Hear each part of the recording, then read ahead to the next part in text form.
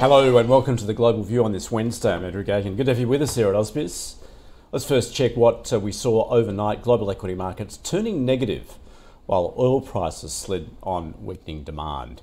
Both the Dow and S&P 500 lost momentum, having closed at record highs the previous session. And a weak sales forecast from chipmaker ASML weighed on tech shares, sending the Nasdaq lower. And ASML's US-listed shares plummeted, while the Philadelphia Semiconductor Index fell around 5%. Apple bucked the trend with its shares rising to a new record high as smartphone shipment data saw a boost in the third quarter, helped by the launch of its iPhone 16. And the energy sector came under heavy selling pressure as crude prices fell on weaker demand expectations and on reports that Israel is unlikely to strike Iranian oil infrastructure. On the earnings front, Bank of America rose following a third quarter profit beat, while Charles Schwab shares soared after beating estimates. However, Citigroup shares were down after its results. Shares of United Health slumped after the health insurer forecast profit below estimates, and Walgreens Boots Alliance soared after narrowly beating estimates for fourth quarter adjusted profit and announcing plans to shut 1,200 stores to cut costs.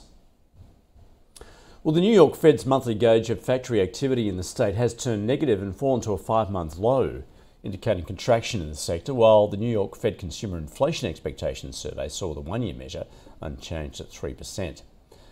And San Francisco Fed President Mary Daly has expressed optimism that the current economic expansion could remain on track, saying, "We've already seen some of the same patterns play out in our current expansion. Labour force participation for prime-age workers has reached new highs.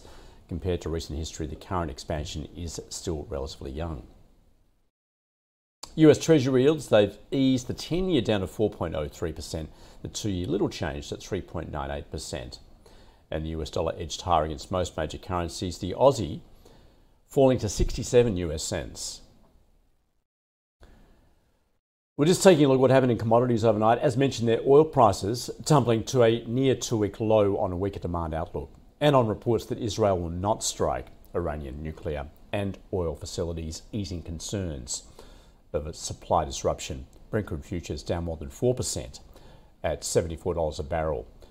Metal prices are down across the board. Copper off by 1.5%. Iron ore has fallen around 1% to $106 US a tonne.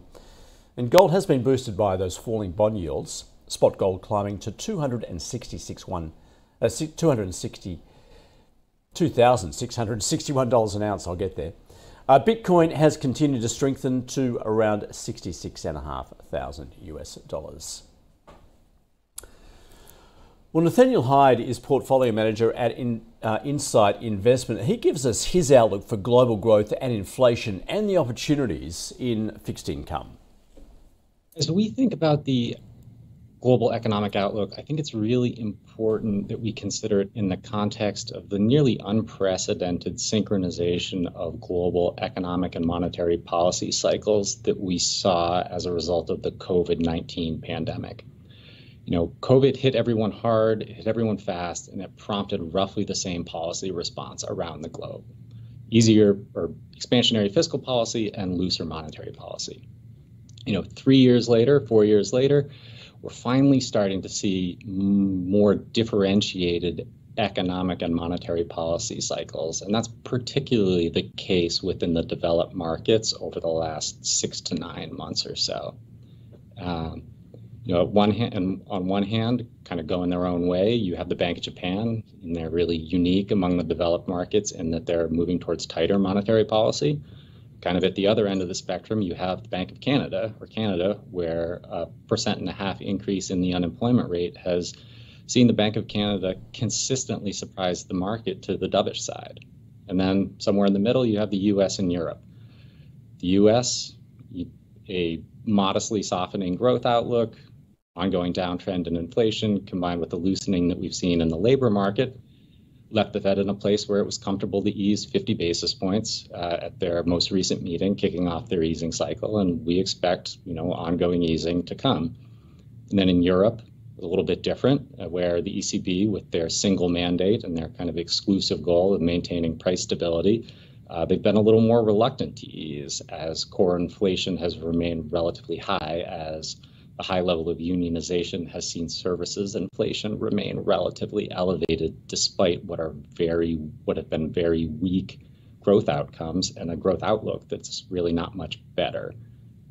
So I would say it's really the first time in a long time that we've seen significant separation in economic performance between the developed markets. And that's really created a much more interesting environment for investing that's allows for a lot of opportunities. So Nathaniel, maybe let's just put Japan aside for one moment, but taking a look at expectations for central bank monetary policy in the year ahead, where are you seeing that tracking, I guess, particularly with a focus on Europe and also the US? So at this point, feels like the market has it about right. We were certainly looking a little rich in the middle of last month when we towards the tail end of that big rally. But with the sell-off that we've seen over the past 3 or 4 weeks, we think the market has it about right. At the margin, we think easing is likely to be delivered a little bit quicker than is currently implied by market pricing in the US and probably a little bit slower in Europe. But you certainly can't say that the market is stretched or significantly misvalued in either direction. As you move a little further out the curve, that's where it gets a little more interesting. We're generally of the view that R-star has not shifted significantly higher in the years following the pandemic. And as a result, we think the terminal rates implied by current market pricing are probably on the high side. Now, it's difficult to say when that kind of more strategic or longer term value is going to be realized, but we do have a relatively high level of confidence that over time we should see those terminal rates drop and yield curves shift lower. So, Nathaniel, given the global easing cycle is now underway, what is your view just as far as fixed income is concerned? Where are you seeing those opportunities right now? So we're generally pretty constructive on the outlook for fixed income and do expect global interest rates to trend lower over time. I mentioned the recent sell-off has returned yields to what we think are much more attractive levels, particularly in the context of downside risk to our economic outlook. And that's particularly the case in the US, where the sell-off has been the most pronounced. So I would say that's a market where we're more constructive on duration. Other markets where we think yields are likely to trend lower, New Zealand most notably, where we've seen a really pronounced deceleration in economic activity over the past couple of quarters. And then to a lesser extent, select emerging markets, places like South Korea, where the demographic profile and the distribution of debt within that economy is such that tighter monetary policy is almost impossible to deliver without crushing growth. So we're a little more constructive in markets like the US, New Zealand, and Korea, and we are a little more bearish on the outlook for duration in places like Canada, and particularly in somewhere like Japan. What of Australia? What's your view there, I guess, particularly given that there's no prospect of any rate cuts here, possibly until early next year? So Australia is an interesting one. Australia has a relatively high R-star neutral rate as a result of its high population growth. Estimates are around 3.5% for a nominal rate. And the RBA only really got up to about 4.25% when it hiked rates. So if you think about that, policy was only about 75 basis points into restrictive territory in Australia. And that contrasts with somewhere like the US, where most estimates have policy rate about 200 basis points, getting to about 200 basis points above neutral. So while Australia, due to the structure of its mortgage market, is generally going to exhibit a relatively high level of sensitivity to changes in monetary policy, the fact that policy never got all that tight means that growth never really slowed all that much, and inflation never came down all that much. So that's really left the RBA as kind of a notable laggard among its developed market peers during this easing cycle. And Nathaniel, a lot of focus, of course, on China at the moment, given it has unveiled some policy stimulus, although more recently, I guess, it has underwhelmed markets, but there's a lot of expectations built in there. How are you viewing what you're seeing in terms of what Beijing has unveiled thus far? So we've been fairly concerned for some time now about the structural outlook for the Chinese economy. And unfortunately, we're not really seeing anything in recent policy announcements that's likely to change that.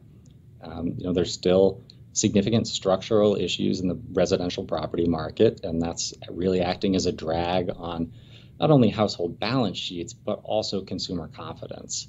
So that's domestic demand is really quite weak in China and is likely to remain so despite recently announced policy measures.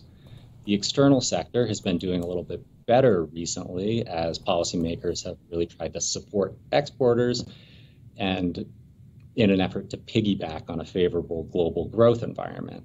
Unfortunately, policymakers in the West have really started to wise up to that game, and given the number of tariffs that have recently been put in place on Chinese goods and frankly the likelihood that more are coming, it's not clear that Chinese policymakers are going to be able to lean on the export sector as a driver of growth going forward.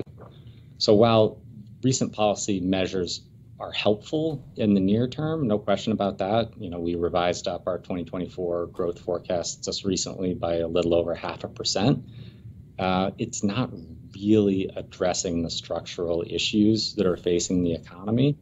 And we continue to expect that policy stimulus from Chinese officials is really going to be delivered on an ad hoc basis and designed more to manage the pace at which economic growth decelerates than to really boost growth higher.